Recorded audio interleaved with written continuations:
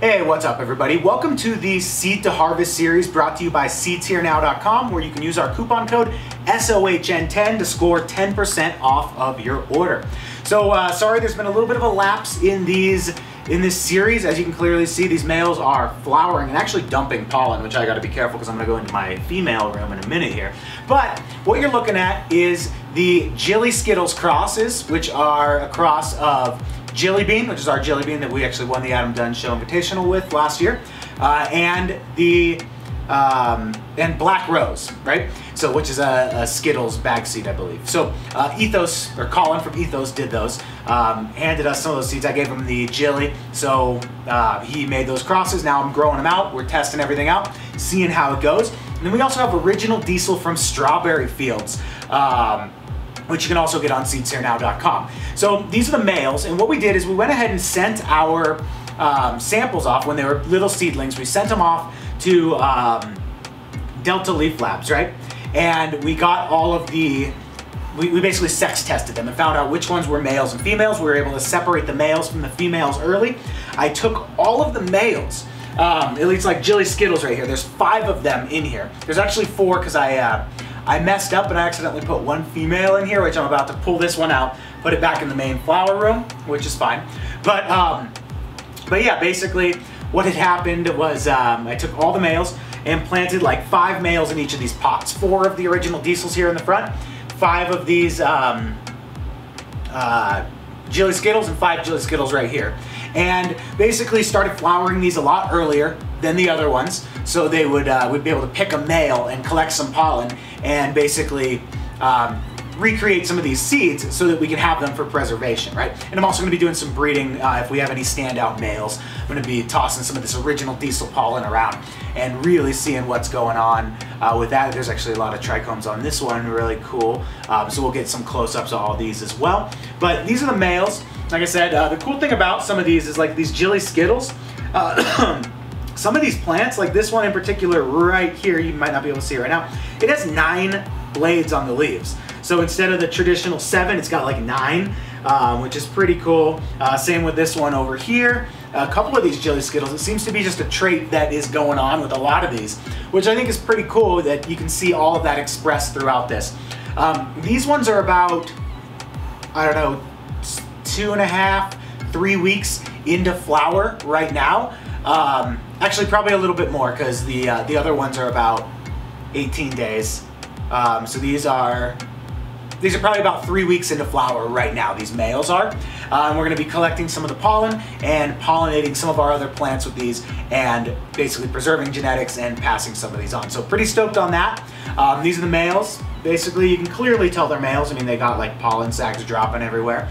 These are under some Optic 1s right now, and they're in our Gorilla Grow tent, which the people over at Gorilla Tent hooked us up with.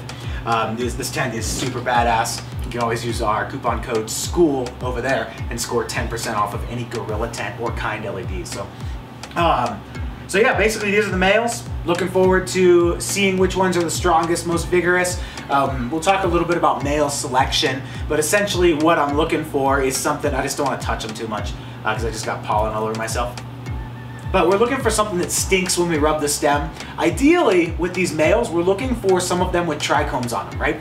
Like resin glands. We want visible resin with these males because you can always add yield to plants, but you want them to be really frosty, and from what I've heard and seen, traditionally, a resinous male is going to pass on that trait to a female, and that's what we're looking for with these males here, is we're looking for something with a lot of resin on it. So we'll be taking our microscope, our little jeweler's loupe, checking these out really closely. I see, when I'm not going to be going into the female flower room because I don't want to knock this pollen everywhere.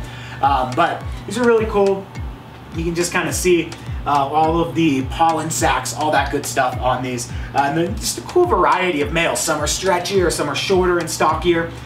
This one, it's like stretched out a little more, really fluffy, probably not the best breeder. This one doesn't look, not a ton of resin on this one at all, really. There's a little bit, but, give it a little stem rub and see what we can smell. It smells pretty good, honestly, but what I'm really looking for is resin and a stinky, stinky male. And also, if we can, ideally there's like thick clusters These were started flowering pretty young, so they didn't really have a ton of a chance to mature, but like this one right here in front of me, I can definitely see resin all along these. So this might be a really good one to breed with. I can see some resin glands on here just from the light. Looking good, looking really good. So that's the scoop with the males. Now let's go ahead and jump on over to the flower room and check out all the females, and I'll show you what I did there. And I'm here in the main flower room right now. So over to my right, I have a bunch of flowering females that are a little bit further along than these seedlings here. And again, these are like original diesel. These ones right here in particular, this is original diesel. Then we got some Jilly Skittles right in front of me, like these big ones over here. Back here I got some smaller, like original diesels right here. And you can see, basically most of them have two plants, or they all have two except for this one.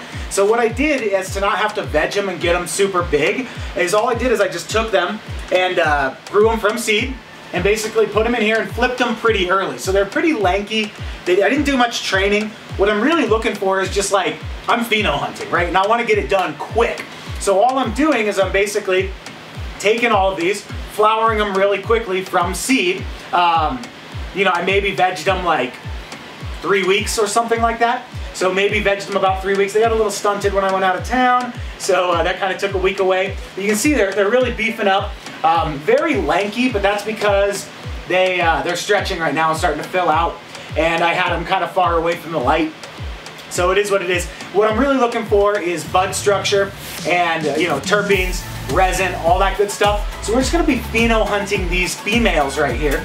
And they were just flipped into flower maybe, you know, maybe a week ago. So they're just now stretching. They'll start to fill in a little bit here. I got them under 1,000 watt HPS double ender now. They were a little under lighted at first, which was kind of a problem. But then we got a power upgrade just yesterday. So I was able to, you know, pop an AC in here, crank up some high intensity lights. And we're actually having to run our LEDs at a little bit lower power because it's getting a little warmer and the temperature wasn't quite where we wanted it to be. So I had to dim all my LEDs down and basically deal with that temperature. So everything's been on a little bit of lower lighting recently, but it's fine. It was just the first week. These will pack on the weight very shortly here. And the winners, I'm basically going to re-veg, right? So we'll harvest the whole plants of the ones that are not the keepers. I'll re-veg the keeper, we'll take some clones, and we'll be good to go. So we've got these, you know, some original diesels. Jilly Skittles are really blowing up. These things are getting huge. Nice and stinky. Really, really stinky. Smells a lot like the Jilly, which I'm really excited for. So that's pretty much the update. Nothing much happening right now with these, except for they are transitioning into flower. They are pretty young still, so they weren't showing their sex when we flipped them. Now they are. So they're just starting to show some pre-flowers on here, which is great.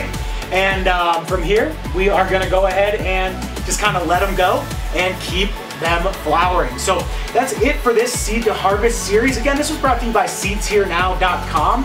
Use our coupon code SOHN10, score 10% off. And we are growing Jilly Skittles and original diesel. So really stoked for these. We'll be posting weekly updates since they're finally in flower, and you'll be able to follow along. I'm guessing they're probably gonna get about, you know, this tall, maybe. Most of them will. So really looking forward to that and seeing some awesome flower come off. These are both new varieties. I've never tried them before.